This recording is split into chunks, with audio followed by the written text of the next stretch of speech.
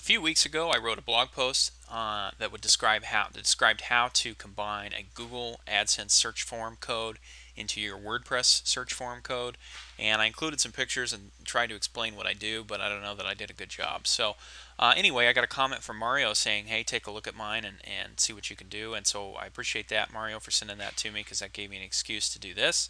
I'm going to show on video how I would combine a Google form code, which Mario has provided, with a WordPress search form. And Mario's WordPress search form looks pretty simple, which is good news. So it should be good for an example. Anyway, I'm using Notepad 2, and I really like Notepad 2. It's quick, it's fast. It shows us, depending upon if we specify the format of a file, it'll show us some syntax hints. It's pretty cool. So if you're a Windows PC user, I would definitely recommend you look at Notepad 2. Anyway, and it's freeware. So I'm going to copy the WordPress search form code, and I've gone through and cleaned this up a little bit so that it's a little easier to read. But anyway, we're going to take a look at the WordPress form code and break down what everything does real quick. So we have, this says this is a form. It specifies an ID, which might be used by our style sheet to determine what this form should look like, and then a method and an action. Then we have a text box, an input text box, which says, this is a text box. The class, this probably assigns style to the text box, this class.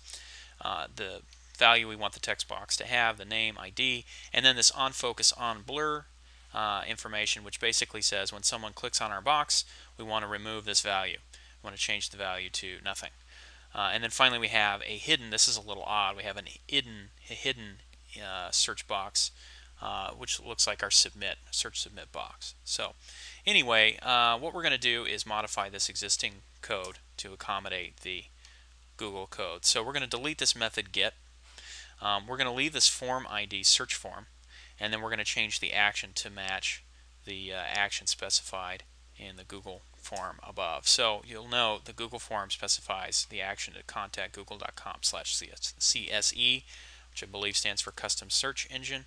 And then it also specifies that this is going to be a new window.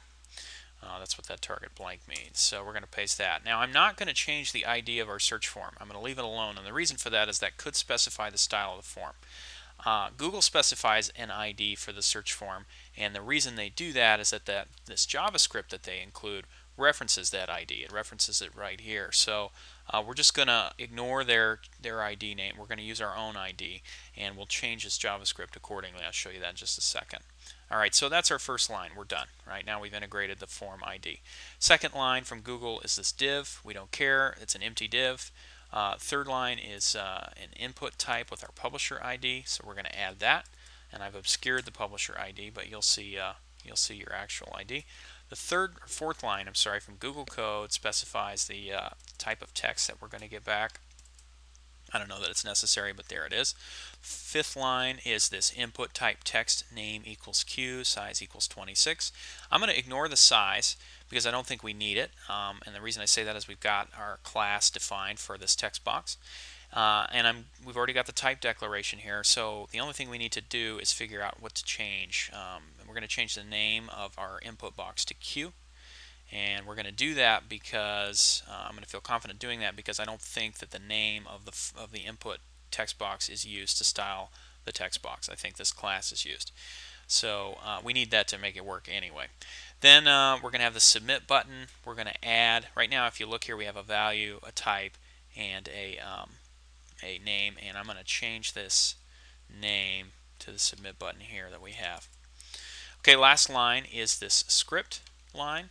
So we're going to just copy this JavaScript reference, and I'm going to give us a little space, and we're going to paste it, but we're going to change the form ID. Right now it's search CSE-search box, and we're going to change it to search form to match the ID of our form.